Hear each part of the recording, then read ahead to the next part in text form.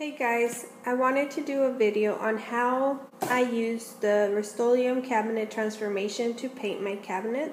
I used it for both my bathrooms and my laundry room, and I wanted to start on my kitchen. So this is how my kitchen looks.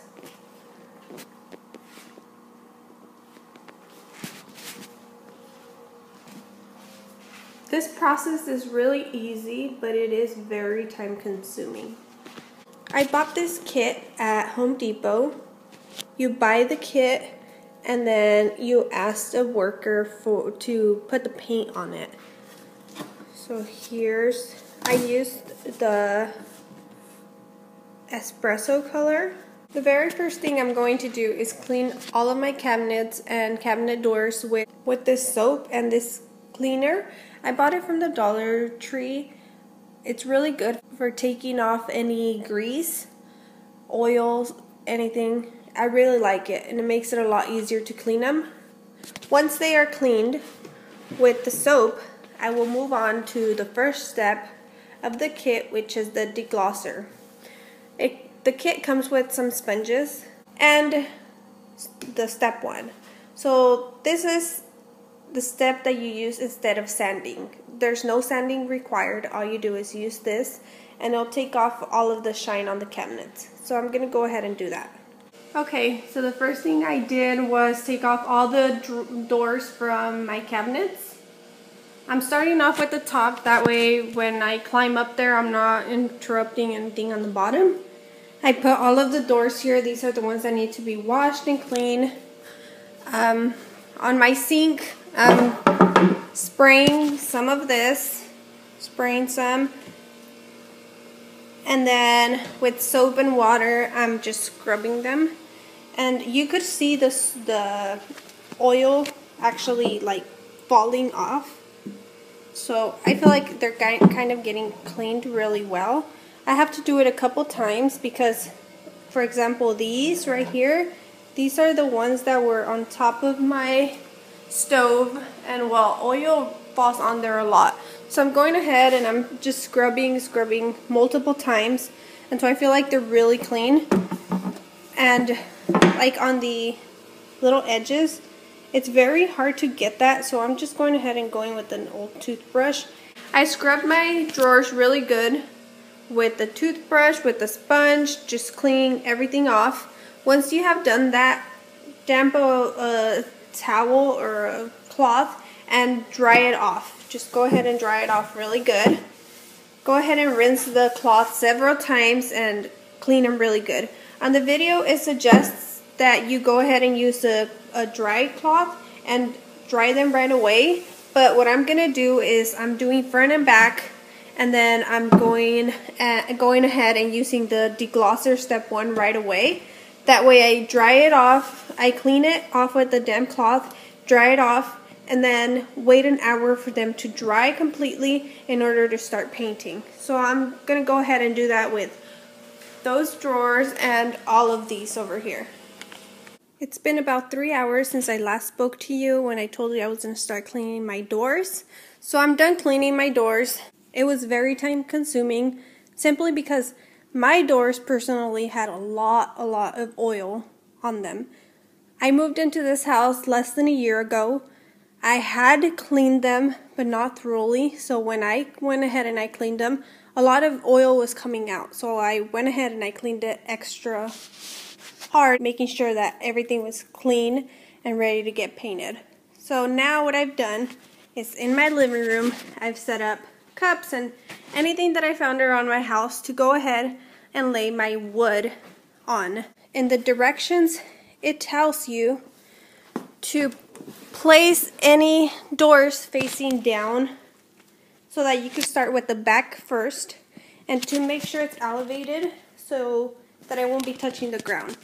So that's what I'm going to do. I'm going to go ahead and place all my doors. I went ahead and laid down all my doors. So what I'm going to do next is I'm going to get my paint.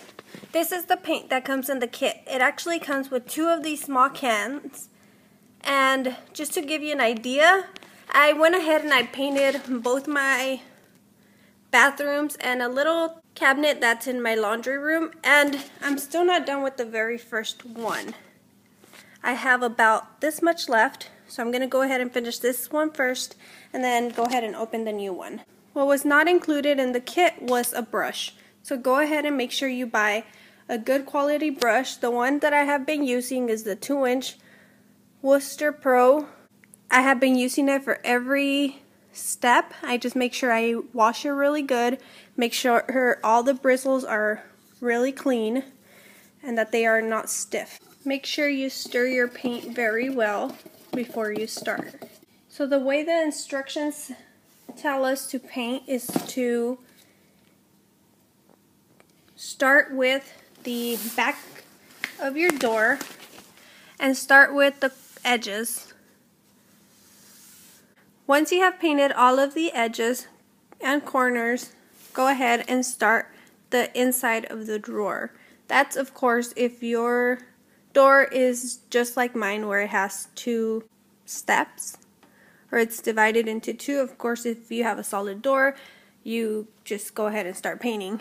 Make sure that you are painting with the grid of the wood, so don't go against it. Make sure you go down.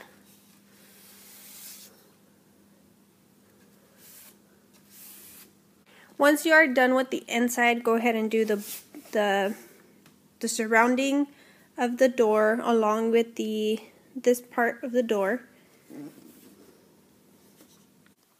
I added 1 coat on the doors, and I have to wait 3 hours before adding a second coat. So this is what the first coat looks like. It obviously needs a second coat.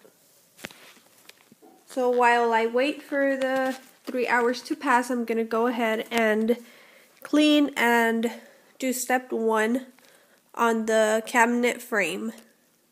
I'm completely done with the second step, which was the paint. I did 2 layers on both the cabinet frames and the doors. I have not yet started the bottom. I'm doing the top first. The third step is to add the decorative glaze.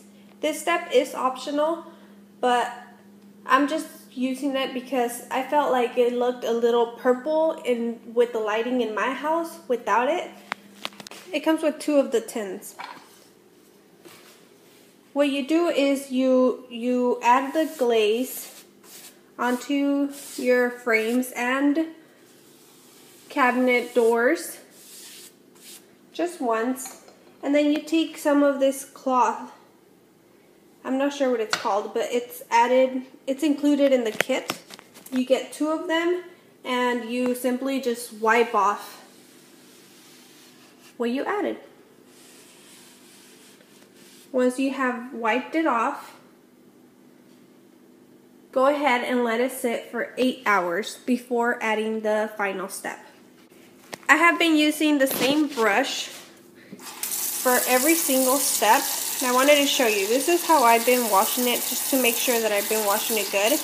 I run it in hot water, just kind of spread it out, and the decorative glaze is really easy to come off. You just have to, it's hard to do it with one hand, but you just have to clean it.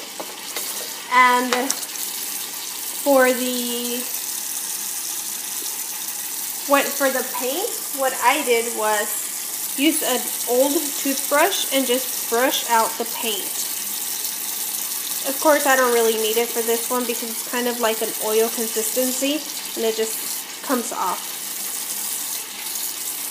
After that, I just let it air dry, and if I'm ready to paint before it's actually completely dry, all I do is I spin it with both hands and then just kind of tap the excess water off. That's all I did to clean my brush, and this is the only brush I've used for every step. The decorative glaze has dried for more than 8 hours on both the cabinet doors and the cabinet frame. So the next step is to add the protective top coat, step number 4, onto the doors and the cabinet frames. So what you do first is, like every other step, you start with the back of the doors. I feel like this step is the hardest because you have to be very careful that you spread out the top coat very well. So if you could see white, a thick white coat, that means you haven't spread it out very well. It will dry out and you'll be able to see it. So you have to be extra careful on all of the edges and make sure that there's no thick coat on it. Just go ahead and spread it out real good before letting it dry, because it will dry and you will have a white line on there. I mean, you could see it, you know it's there, it's white, a little white, but it's not thick. It's a thin coat and it dries very fast. You could tell where you haven't added it really well. For example, here you can still see the dry wood. So go ahead and add it.